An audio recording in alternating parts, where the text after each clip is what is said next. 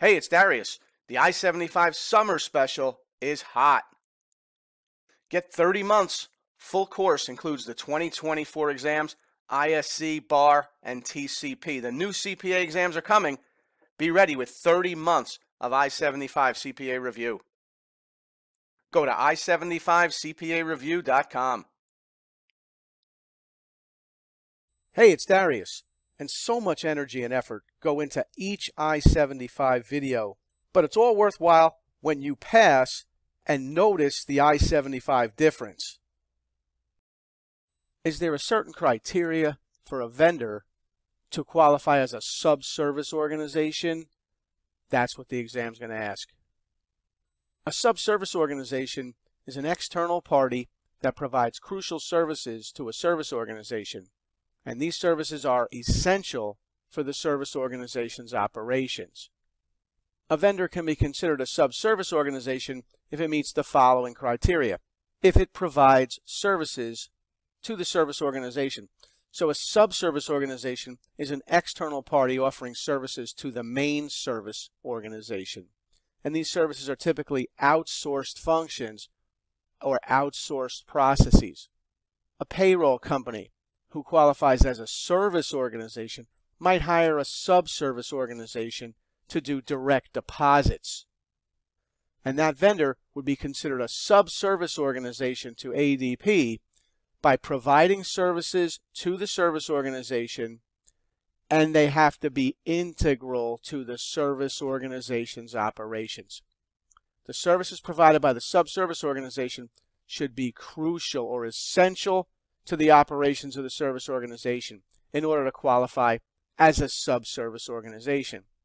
This means that the subservice organization plays a key role in the service organization's ability to deliver its services to user entities. So if ADP hires a third party to process the direct deposits for everyone's payroll, clearly that third party would be playing a key role in ADP's ability to deliver its services to user entities. So far we know that a vendor can be considered a subservice organization if it meets the criteria of providing services to the service organization that are integral to the service organization's operations. So they're not just hiring a waste management company or a marketing firm. Those vendors would not be considered a subservice organization. Why? Because their services weren't integral to the service organization's operations. Also, the subservice organization's activities and controls have a direct or indirect impact on the service organization's control environment.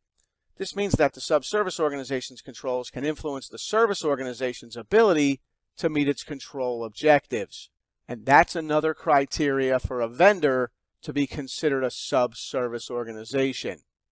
Their controls would have to have a direct or indirect impact on the service organization's control environment.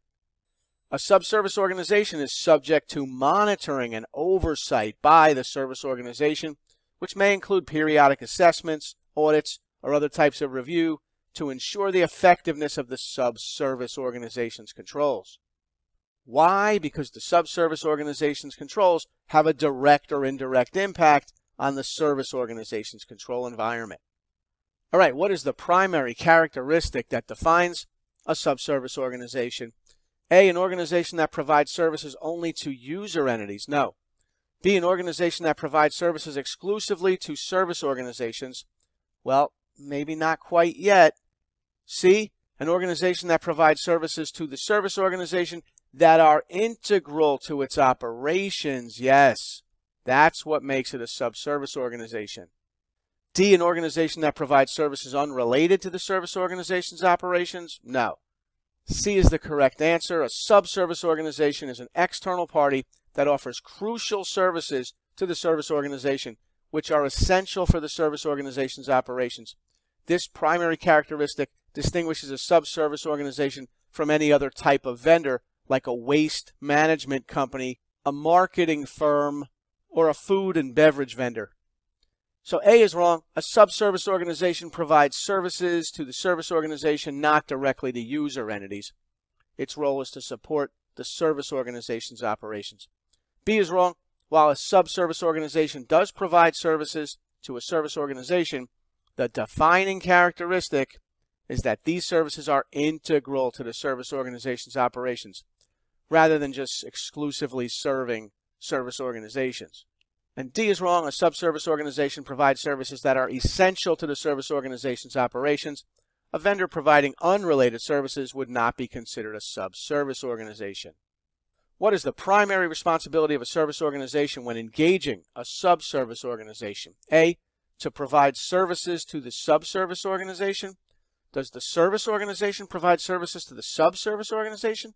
No, it's the other way around. B, to manage risks associated with the subservice organization and ensure effective controls. Yes. The primary responsibility of a service organization when engaging a subservice organization is to manage risks associated with the subservice organization and ensure effective controls. Why? We said back here that the subservice organization's activities and controls have a direct or indirect impact on the service organization's control environment. This means that the subservice organization's controls can influence the service organization's ability to meet its control objectives. So back to the question, letter B looks good. The primary responsibility of a service organization when engaging a subservice organization is to manage risks associated with the subservice organization and ensure effective controls. C, to act as a mediator between the subservice organization and user entities? No. D, to replace the subservice organization's controls with its own? No. So the answer is B. The service organization is responsible for managing risks related to the subservice organization and conducting appropriate due diligence to ensure that the subservice organization maintains an effective control environment, because that control environment impacts the service organization. All right, how about this? In which of the following scenarios would a vendor be considered a subservice organization? A, the vendor provides services unrelated to the service organization's core functions. No. B, the vendor provides services that are essential to the service organization's operations. Yeah, that looks good. C, the vendor's control environment has no impact on the service organization. No. D, the service organization has no oversight or monitoring responsibilities over the vendor. No. Has to be B. A vendor is considered a subservice organization when it provides crucial services that are integral to the service organization's operations. And C is wrong, because the vendor's control environment would have to have an impact on the service organization for the vendor to be considered a subservice. And D is wrong. The service organization would have to have oversight and monitoring responsibilities over the vendor for the vendor to be considered a subservice organization. All right, what is the role of a subservice organization with respect to the service organization's control environment? What's the role of the subservice organization? A, to replace the service organization's controls? No. B, to have no influence on the service organization's controls? No. C, to enhance or support the service organization's controls? Yes. D, to evaluate the service organization's controls? No. C is correct. The role of a subservice organization is to enhance or support the service organization's control environment through the effective implementation of its own activities and controls. C is correct. Which of the following is not a factor in determining whether a vendor qualifies as a subservice organization? A, if you think you know, leave me the answer in the comments section. And don't forget to like and subscribe, because it really helps the channel out a lot. And then go to i75cpareview.com and get yourself on I-75 with me, Darius Clark, where the right teacher makes all the difference.